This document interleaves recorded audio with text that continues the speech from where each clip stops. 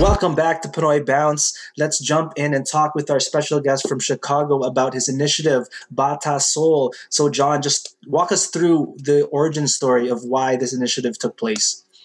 Yeah, I want to give a quick shout out to Jeff Masankai. He's actually the true founder of Bata Soul. He couldn't make it, so I stepped in for him.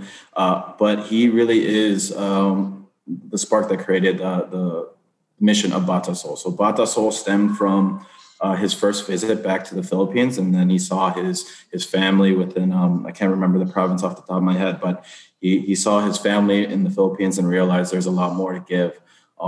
And then going into my story with Bata Soul, I've known Jeff all through my life because we played basketball together. He used to play against my brother, and I would always watch my brother play basketball against him. And every Sunday, all the Filipinos would get together across Chicagoland, and we'd play basketball against each other. We had that competitive spirit, but Bata Soul really stemmed from his connection with his father. Connection with his father and his family back in the Philippines, and ultimately his love for basketball because his dad was there watching him play every single day. Rest in peace, Tito Manny. He was a good friend of my father as well, and ultimately that is like the core of where this really came from. And so, it started with that. It started with just collecting with as many shoes as we can, and him dropping it off in his hometown out there. He donated over 800 pairs of shoes that he just hustled and bustled on his own. And then it ultimately sparked, it inspired me, inspired my friends, inspired our community in Chicago to start doing more. We all know how important shoes it is to a basketball player or to any kind of Filipino trying to get out there, trying to, flirt with a girl or try to, kind of feel right in this world. We want to give that opportunity to the people of the Philippines, to those in need. And so that initial initiative turned into helping out the Philippines as well as helping out the homeless in Chicago, the Special Olympics initiative across the USA, as well as many other efforts that our team is trying to put together. So, with one pair of shoes, you could experience over 1,000 miles of experiences. So, we want to give that to people. And we know as Filipinos, we know our kick game is dope. Whether it's rocking some Nike Dunks or going with your Air Force Ones, like we have plenty of shoes just waiting in our closet, in our garages. And so, we want to continue the love that our shoes have given us and give to those who are in need. And so we have a lot of goals coming up. We want to work with the creatives within Chicago and build bridges. And we want to ultimately kind of give back. I know shoes creates that hustle in you, right? I remember working at Cold Stone Creamery, scoring basketball games with the scoreboard, just collecting as much money as I could, just so I could buy that new shoe that was coming out. And, I hustled my whole time throughout high school. And then I left for college and I came back home and realized that my dad gave all my shoes to the Philippines. That stuff kind of hurt me back then. But I actually went back to the Philippines when we did a drop off of 1,000 shoes last year. And I saw the same shoes being worn across the village of my family in the Philippines. And, I was a big Reggie Miller fan growing up because I beat my brother in NBA Live with Reggie Miller. And I was like, this is my dude. And I saw the same. My godson out there is wearing the jersey out there and he's still wearing it right now. And it's just, that these material things that inspire me, inspire my friends, they inspire other people as well. And we want to just make sure that, things continue because we have so much here and we have so much to be thankful. And we want to kind of give that gratitude opportunity to as many people as we can.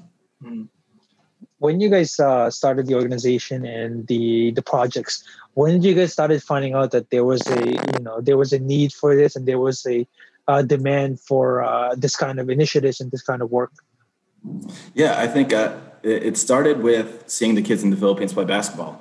You see them playing with no shoes or slippers, and that slipper is basically all the way down to the bare minimum, and they're Euro stepping ball in this. And I'm thinking, like, I'm going to rip my toe off doing this, but these kids are crushing it. They're playing with passion and they're loving it. We were able to do a donation within the tenement courts in the Philippines. And so we just saw these basketball teams where they're always running efforts out there. And we just saw them go from their beat up pair of shoe all the way to something new that they allow them to play again, I also saw a need for it, just knowing we love to look good. We love to feel good. And those things add up. And so I want to give this bridge to all my friends who, they love their shoes, but, there's just so much of that love inside their closets, inside of their garages. And We definitely won't take your dead stocks. We definitely won't take your holy grails of shoes, but we definitely want to take the basketball pair of shoes that you just put aside because you got that new Kobe 5 prototype, And so it stemmed from knowing how grateful we were in America and living the life that we lived, and ultimately seeing the need for it in Philippines, where these kids just live off whatever they can. And so we want to be able to build that bridge between the two, because a lot of people have been to the Philippines, but they've been to Boracay, they've been to Palawan, they haven't been to the tenements, they haven't been to those parts of the Philippines where it is a different part of the world, and we wanted to show them what it's like, to give them a little hope. I like what you said there about, why are you keeping, well, not why, but you're keeping love inside your closet. Love is meant to be shared. And you touched upon gratitude, which is great, and bridging communities. Can you talk about the partners that you have with Bata Soul and the community? I know I saw on your website you do repairs of shoes as well. Mm-hmm. So can you talk about your local community that you've brought together, and some partners that you've helped, you've enlisted, I guess?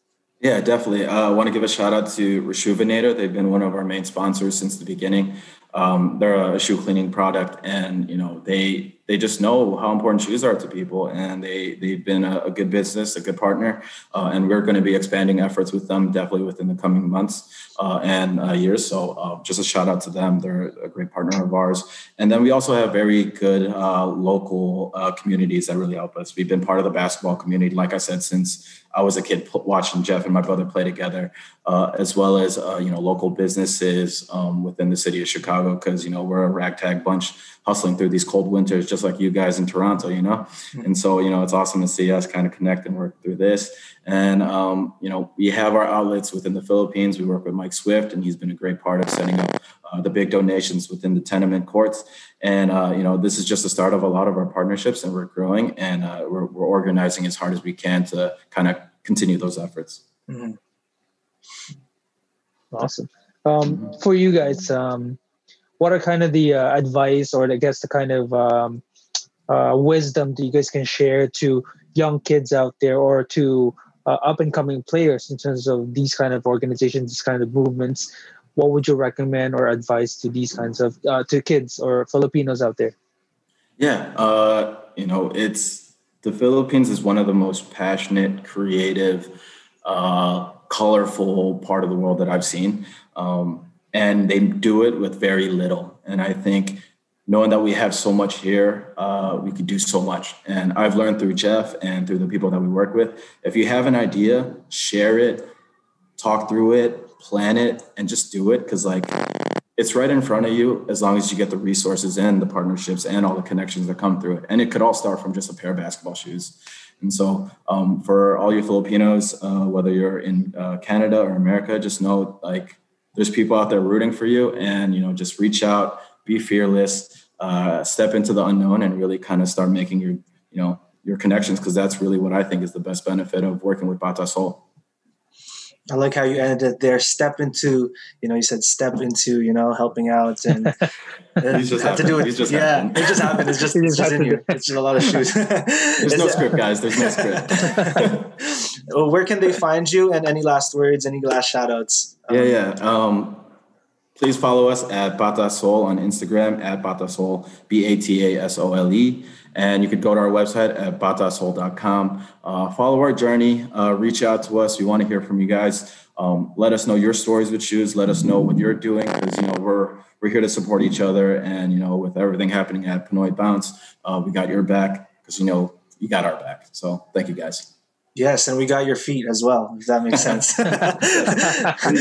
But that's all. Thank you guys for joining us. Make sure you follow all our social media channels, Bata Soul and also Pinoy Bounce, and we'll still stay strong throughout these hard, times, but we're going to rise up. We're going to rock it up, right? And we're going to make sure that we're all spreading hope. So thank you for tuning in, and stay ballin'.